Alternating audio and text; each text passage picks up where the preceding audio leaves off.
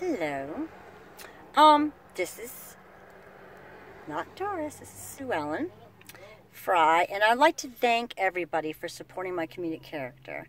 I'm live, and hopefully I made a wonderful, at least it was one of the best videos of Doris calling Geico about her car insurance last night because she's still getting the bill, even though she got her license taken away. And it was,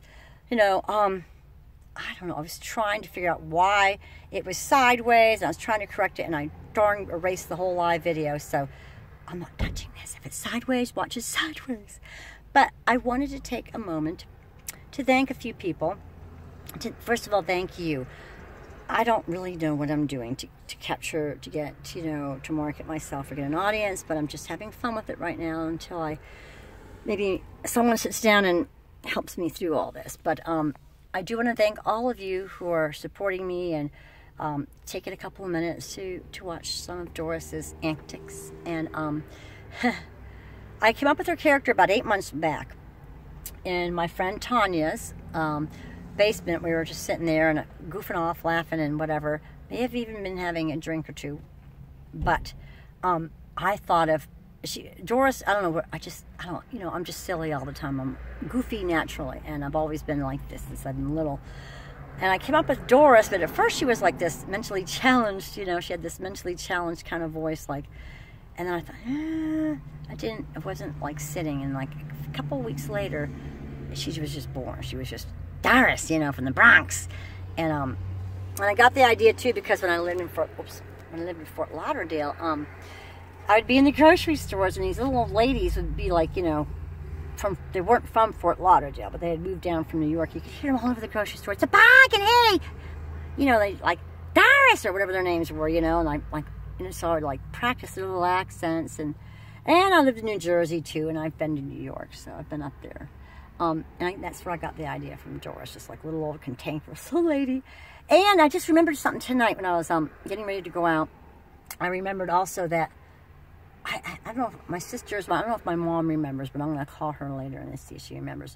I don't know where I got this darn wig. I wish I would have had the picture. I wish I'd saved a picture, took it. But my sisters were still young, and they were early teens, and I was maybe 20. And I would put on that wig and put on my mom's big old, 70s big old glasses and just look like an old lady and start talking like an old lady. So she's been around for a while. I mean, the idea of me being, dressing up as different characters. And so Doris has been around for 8 months, and so I really want to thank, well, not a lot, but there's you all, but I really want to give a special shout out to Brandy Brown, my best friend in the whole world, my soul sister, and Rebecca as well, Rebecca Bates, for supporting me. And Brandy, Rebecca hasn't been in the, I can't think of the shadows yet, or off to the side helping, but she will be. She'll have her day. But Brandy's been my little sidekick, and you haven't seen her yet, but she's been, the voice of the interviewing and such, and, helping me through this with my makeup and my hair, and, oh my God, the hair. I have to wash it right away. It's just gunks of crap and hairspray in it, but, I tried the wig thing. I didn't like it. I thought the crazy hair with my own hair was better. So thanks to Brandy, and thanks to her husband also for being patient while we're off doing these little, maybe the next room or the porch doing these little videos. And also a special thanks to, I already thanked you, Rebecca, but Rebecca and her husband, well, almost her husband, kind of her husband, Mark, for being supportive and believing in my character as well. And let's see, who else? Oh, and Tanya, thank you for believing in Doris. Thank you for laughing, being patient. And Brandy, thank you for a week or so ago saying, crap or get off the pot, do this, quit talking about it. You've been doing this funny Doris stuff for how long? 8 months?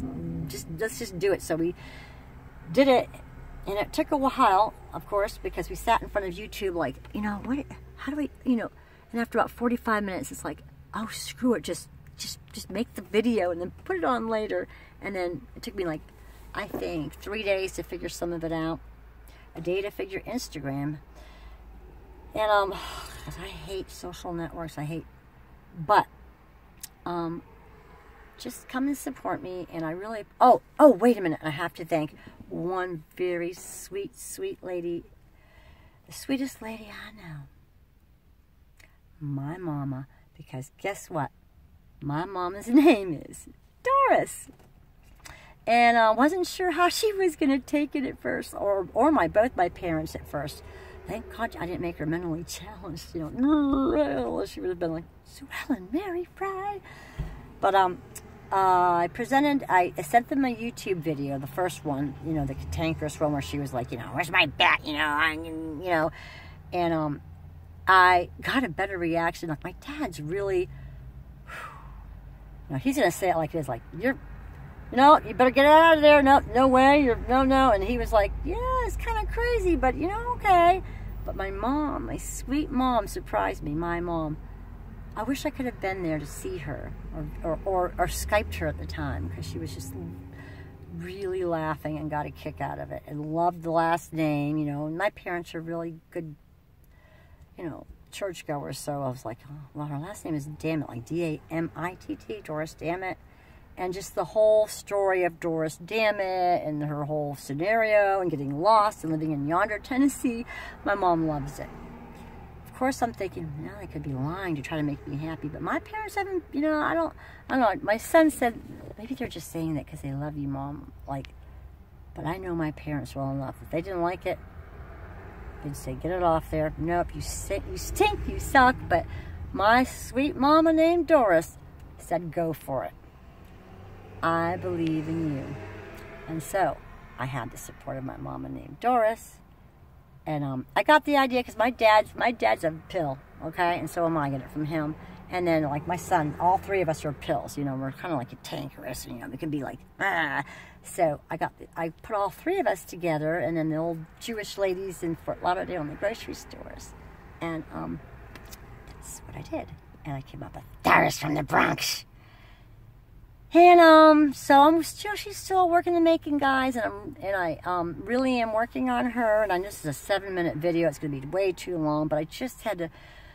I don't know. I was gonna be incognito. No one was even gonna know who she really was. But so many people around here already could. I mean, they already know it's me. They can tell it's me, even with all the disguise and 2.5 hours worth of hair and makeup.